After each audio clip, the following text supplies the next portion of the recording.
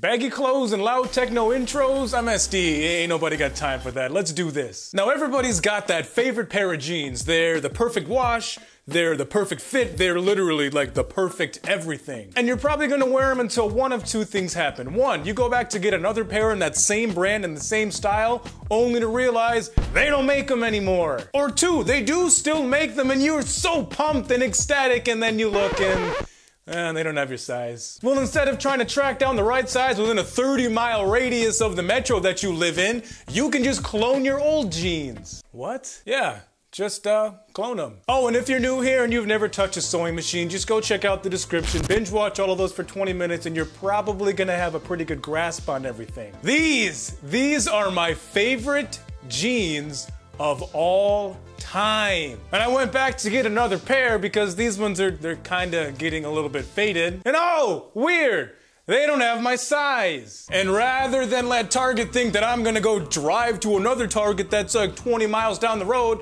I got these instead. Nice dad jeans. And even though the tag says that they are the exact same length as my old jeans, clearly they are not. We're gonna have to shorten them too. Now I took my new jeans, turned them inside out, and put my old jeans right on top. And I made sure to line up those outside seams as close as I could get them. Since one pair is inside out and the other pair isn't, that's important. Then I threw some pins in the side of the new jeans right alongside the old ones and just made them the same size as the old ones. Yeah, that doesn't seem very accurate. Yeah, you're right. Go back and measure and see what it actually says. I'm taking off an inch in the thigh, and then once I get down to the knee, it's gonna be an inch and a half. And once I get down to my ankle, it's gonna be an inch and 3/4, which is gonna give me just a really nice taper. And give yourself a little bit of seam allowance, just in case you need it. Not a lot, just like 1/4 to 1/2 of an inch, because that way, if you need to take them in a little bit more later on, you can do that. But if they come out too tight, well, you're SOL. And before all the professional seamsters fill my inbox telling me that I'm a horrible human being for making this video the way that I am, you need to be aware that there are other ways to alter your jeans, including but not limited to tapering the outside as opposed to the inside, or doing both. Now when you do this, get the same size that you normally wear, because that way you can do the inside seam without making it all crazy. I wear a 34-32, so that's what both of these pants are. But I wouldn't go out and get like a 36-32 or a 38-32 and try and clone them. It would just twist the whole leg, and that outside seam would it'd be ugly. Now ask yourself one question. Your pins, do they look like this? Good. Oh, they don't? Well, make them look like that. Last time we sewed pants, we just sewed all the way through, from one ankle through that crotch seam down to the other ankle. And we're doing the same thing here. Now, you might need to upgrade your needle and thread for this, because we're sewing denim, which is gonna be thicker, which not every needle can really tolerate. But these jeans for denim, they're really not all that thick. So my needle and thread can handle this pair of jeans perfectly fine, but as a heads up, yours might not be the same. Oh, and we're using white thread on black jeans. Why?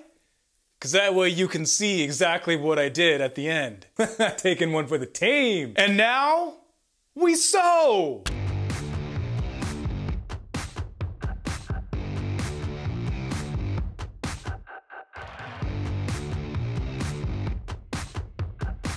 Now, somebody asked me in the comments a couple of weeks ago if I have like a sewing room in my house with like this big elaborate setup with all these shelves filled with all my supplies. Nope.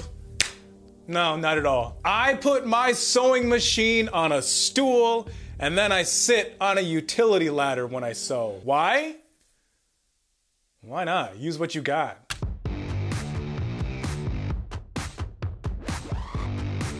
Hey, do you want rice for lunch? Do you have chicken? I'm black, of course I got chicken. We are done! We put a straight stitch all the way through those jeans and it looks like this. And so that edge doesn't get all frayed in the washing machine when we wash these pants, we put a zigzag stitch over it. It looks like this. And now you would be done if it wasn't for the fact that somebody over at Wrangler decided they don't know how to do basic math, and these 32-inch jeans actually aren't even 32 inches. Bro, you had one job. Let's take care of these long legs. How much do you want to take off? I'm taking off that much. So I just folded it over and then I tried it on to see if I liked it. Now look at your sewing machine. Does it look like that?